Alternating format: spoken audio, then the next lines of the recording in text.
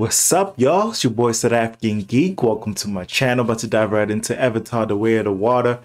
I actually watched Doctor Strange on Saturday, and I just made it to the movie, so I was so bummed out that I couldn't experience this trailer in IMAX, but better late than never, and now you have my first reaction exclusive to the channel. But I wanted it to be exclusive to the cinema experience so bad, but you know what it is. It's the way of the water. Let's dive right in. James Cameron. Took you years to produce this. Ooh, the visuals. They're so stunning. The graphics have gone far, yo.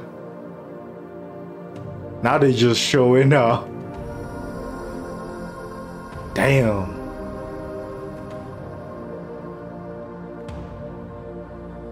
This movie's a visual spectacle. Ooh. I see you, James Cameron. This is what you've been busy doing?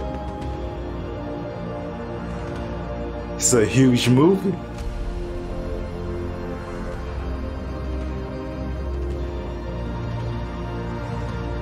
Damn. Ooh. Ooh. No dialogue at all. They're just giving us a score and visual. Wherever we go. Okay, now we get some dialogue. This family. Damn.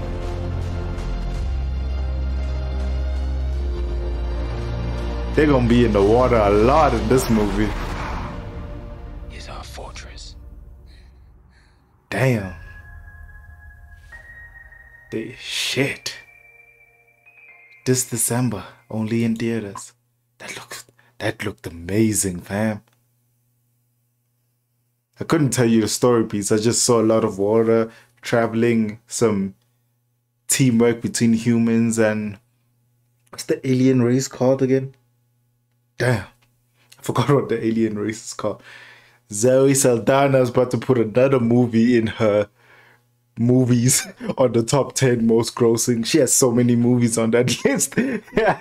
But anyway, I'm hyped for this, man. It looks visually stunning. I mean, like, damn. Damn. The first one came out in 2009, right? So it's been so many years, man. Damn. I'm so hyped.